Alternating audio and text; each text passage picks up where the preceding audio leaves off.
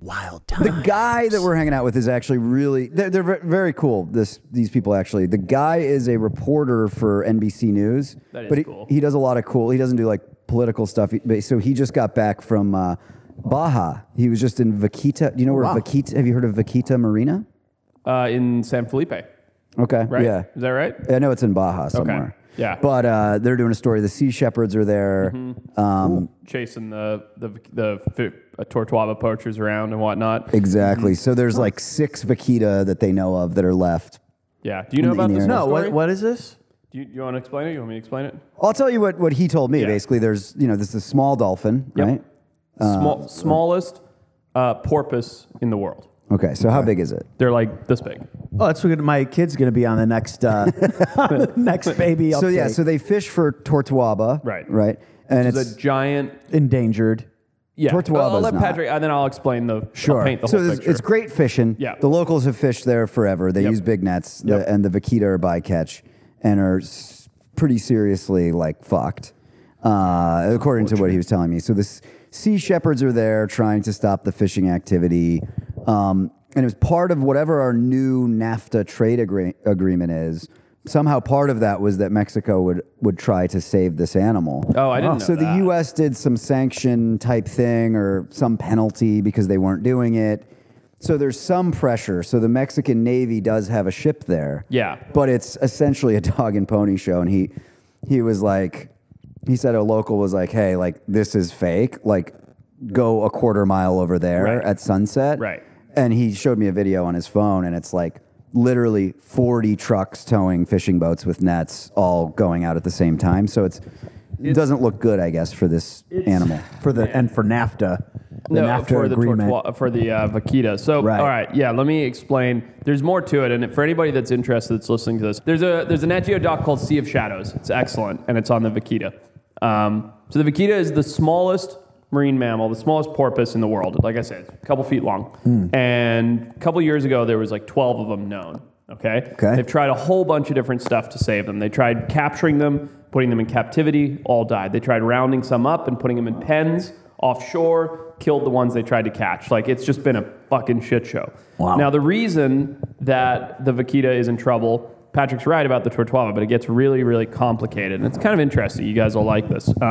First of all, we're one of the biggest causes of the problems because we, in the United States, control the Colorado River. The Colorado River dumps into the northern Sea of Cortez. And as we control that water source, we took more and more water out of it for agriculture and to build things like Las Vegas and you make the Hoover Dam. Sure. And so what used to be the roaring Colorado River dumping into northern Sea of Cortez is now basically a stream. And when that river was dumping in there, it made this incredible nursery for this fish called a tortuaba. In fact, Kyle, if you can, pull up a picture of a tortuaba.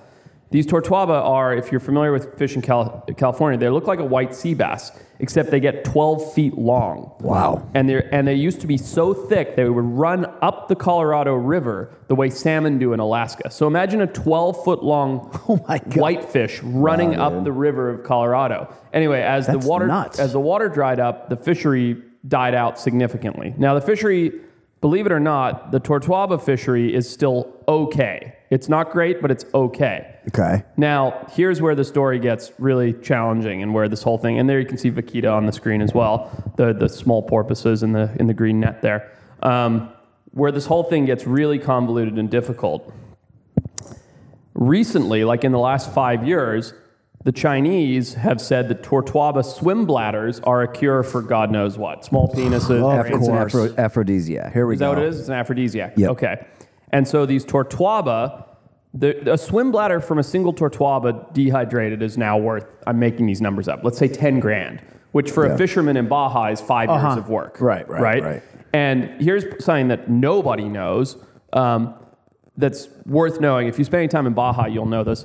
Every single activity like that, whether it's fishing related, animal related, resource related, drug related, human trafficking related, is controlled by the mafia down there.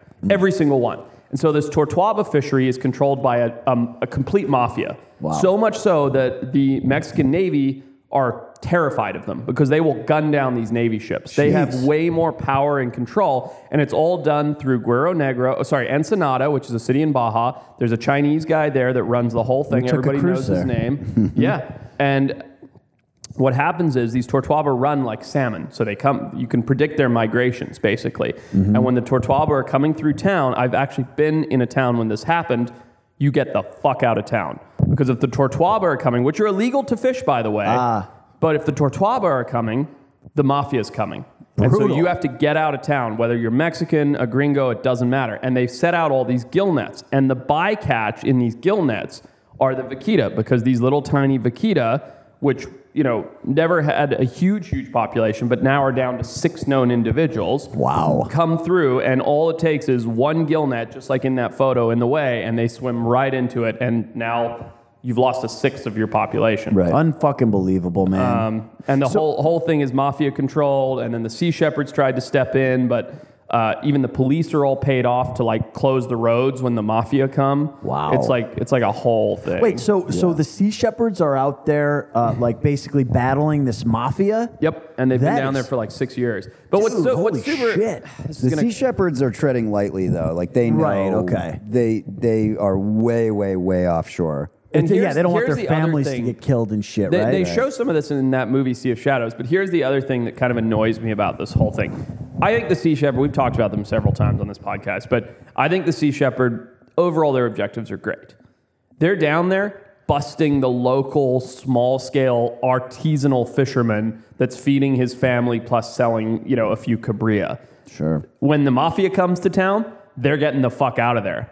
Because they can't deal with the Mexican mafia. Of course not. So instead, and I'm not saying that anybody should be gill netting. Nobody should, and it is illegal. But the Sea Shepherd's like rolling around being like, hey, get that net out of the water, to the guy who's like trying to feed his family and has like a little ponga and has been a fisherman for 12 generations. Yeah. You know, and then as soon as the Tortuaba in town or the mafia there, they're gone. Well, everybody's gone. It's equivalent to basically in the U.S. drug war where they're arresting people with an eighth of weed who are just trying to get their family high. Exactly. You know? He's a nice guy. He's been a drug dealer for 9 generations. He's just trying to get his family He's high. trying to get his family high, man. And then in the back end, you got the CIA actually like running the drugs and blockading for them to get the drugs into the U.S., you know? It's so fucked, man. Everything. I think you might be watching too many Sicario Yeah, that sounds movies. like the Sicario. All right, well... And then they bring in an assassin from Colombia. Yeah, exactly. Used to be a lawyer. Bunch of I drugs saw and it. cash It in was the a wall. documentary, I'm pretty sure. Wild times. So if you want more behind the scenes stuff that we cannot show on YouTube, Darwin Awards, video breakdowns and reviews, check out the Patreon. It's full of hours and hours of incredible exclusive content, stuff that you guys are gonna love. Swipe up, click the link, do the thing, come and hang out on Patreon. See you guys there.